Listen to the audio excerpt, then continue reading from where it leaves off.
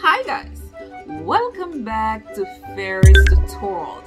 In today's episode we're looking at Tourism Unit 2 and we're exploring Content 4, which is entitled Opportunities for Entrepreneurship, and we'll highlight the non-traditional areas as well as the secondary or subsidiary activities and also the requirements for establishing a tourism enterprise. Want to find out more? Stay tuned.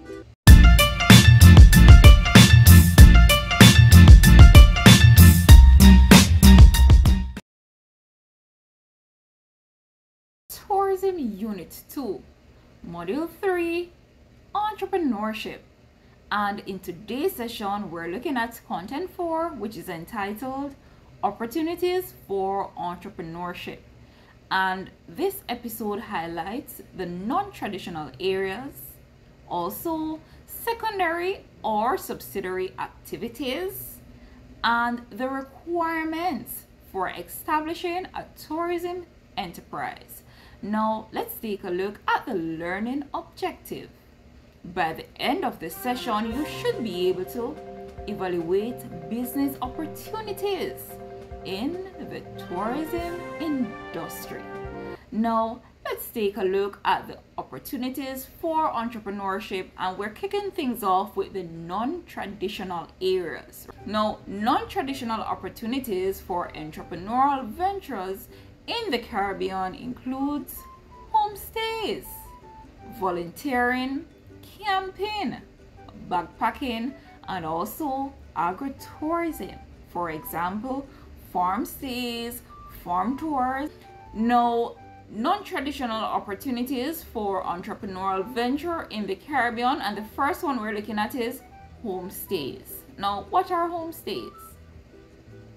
A homestay is a popular form of hospitality and lodging whereby visitors stay in a house or apartment of a local of the city to which they are traveling. Good, as the name suggests, homestays. So visitors or tourists stay within houses or apartments for local within the city. So for example, in the country, say Jamaica, right? Now, a person who is doing a homestay will not go to a hotel or a resort to stay, but they will go to the home of a local person that is living within probably the city of Montego Bay or of Kingston, right? Now, the length of stay can vary from one night to even a year. Good. I remember when we speak of the definition of who is a tourist, a person that has to spend what? When we speak of the time frame, it has to be more than 24 hours but less than one consecutive year, right? And this is why the length of stay for homestays as it relates to entrepreneurial ventures will range from one night to even a year. Good? All right. Now, let's take a look at volunteering. Now, this refers to the practice of individuals going on a working holiday, volunteering their labor for a worthy cost. Good. So you may have some persons from time to time in your country that they come to volunteer, maybe helping out with shelters, it may be providing medical services, right? It includes the restoration also of certain specific environments or research into aspects of society or the environment. So it's like they come for holiday, yes, but yet they're volunteering. Good. So they call it is popularly called a working holiday. Good. All right. Now, the next non-traditional area that we're looking at is camping. Camping is an outdoor recreational activity involving overnight stays away from home in a shelter such as a tent, a caravan, or even a motor home. Generally, participants leave developed areas to spend time outdoors in more natural ones in pursuit of activities providing them enjoyment. All right. So camping, it's done in a tent, involving overnight stays. Good. It can be a tent, it can be a caravan, or it can be a motorhome in which they may drive and they stop and they camp out. Good. And what they do is to engage in activities for enjoyment. So they may have a campfire, they may have hiking or outdoor cooking, all of that.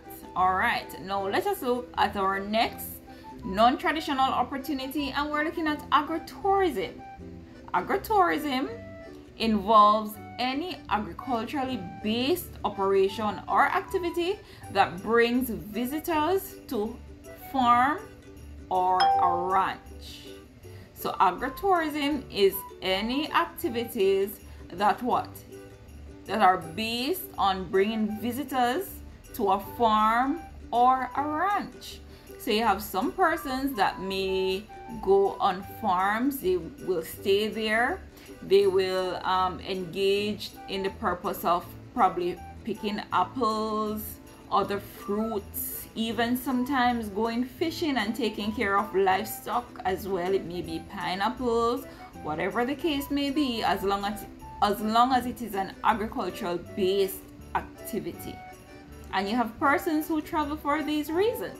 All right, now let us turn our focus now to the secondary or subsidiary activities. Good. Now these are not the primary activities where persons will come, or these are not the primary businesses that persons gravitate to. They are classified as secondary because they're still important for non-traditional and traditional businesses to operate successfully. And these areas are like gas stations. They will need transportation to and fro. There's also medical services if persons become sick, and also an example there may also include coconut vendors. All right, so those are the secondary activities. We may also probably can even consider them as amenities that are very much needed, right, as side businesses as it relates to opportunities for entrepreneurship. Good. And those activities are very much so important. All right, now let us look at government requirements for establishing a tourism enterprise, and we're going to zoom in on the licenses and permits and also regulations. All right, so we're starting off with licenses and permits. Now license and permits are needed to show that the tourism businesses has passed or fulfill the basic requirements to operate legally, right? So there must be a license for these businesses to operate. They also demonstrate that the entrepreneur or business owner have some proven level of expertise in the field. Good. So acquiring the correct license or the correct permit for a particular type of business demonstrate that the entrepreneur have some form of expertise in that particular field, right? For example, food preparation or spa operation require that the owner has the right license and permits, as these businesses pose some measure of risk to the clients. Good. And as it relates to food preparation, we're talking about preventing contaminants, right? So persons will not have foodborne illnesses. As it relates to the spa operation, you know that things may be using on the skin, so they must be very much aware of the effects of these things that they're using, and to be knowledgeable, to be licensed to perform certain tasks within these businesses. Now, as it relates to passing certain regulations refer to operating standards, and they differ by sector. Good. So based on the type of tourism sector, these regulations differ. A jet ski operator may have regulations or operating procedures that include a license a life vest, and also insurance. On the other hand, a bed and breakfast owner would need to have a minimum of the correct furniture, ventilation, exit and entry signs, and also a fire extinguisher to pass government regulations to operate. Now, unlike licenses and permits, regulations may not always be enforced. Good. Now we're at the questions. Number 1, identify 3 non-traditional opportunities for entrepreneurial ventures in the Caribbean. 3 marks. Outline 2 government requirements for establishing a tourism business. 4 marks. You're awesome. You've made it to the end of the session. Please remember to subscribe, like, turn on your post notification bells so you can be notified when there's another upload.